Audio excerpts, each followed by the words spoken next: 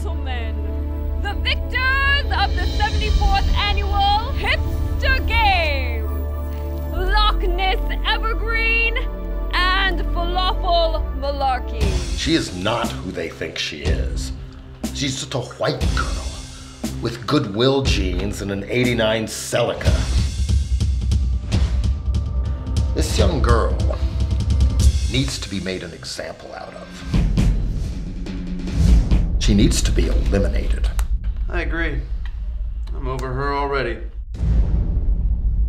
You gave me a chance. Yes, to live. No, to do something. This morning I started my own web series. Kneel to your president. You fought hard in the games, Lochness. But they were just games. How would you like to see a real war with some real hipsters? I'm not a hipster, sir. I'm just quirky and unemployed. Training has been hard. Harder than that time Hannah tried to score coke on girls. Is this real? This year's games are gonna be about the same, with a little bit higher production value.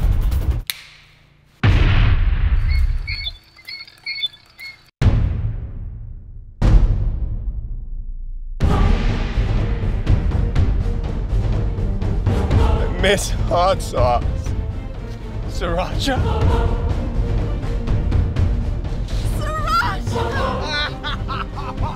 Ah, that's in my eye. Ow, stop!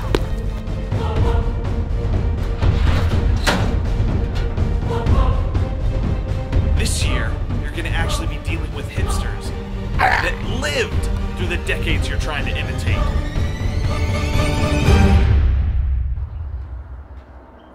Enjoy your 15 minutes of fame. No! Stop! Before I met you, I was just a poor suburban kid that liked slam poetry and didn't even know what a moleskin was.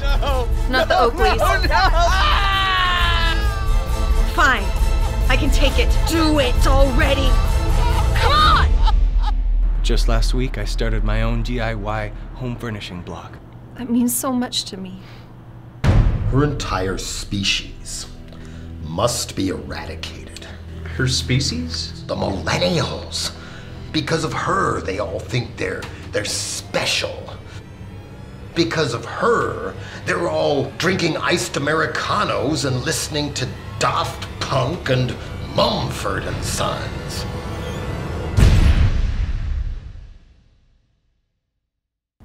What is this? Don't eat that! It's a gluten trap.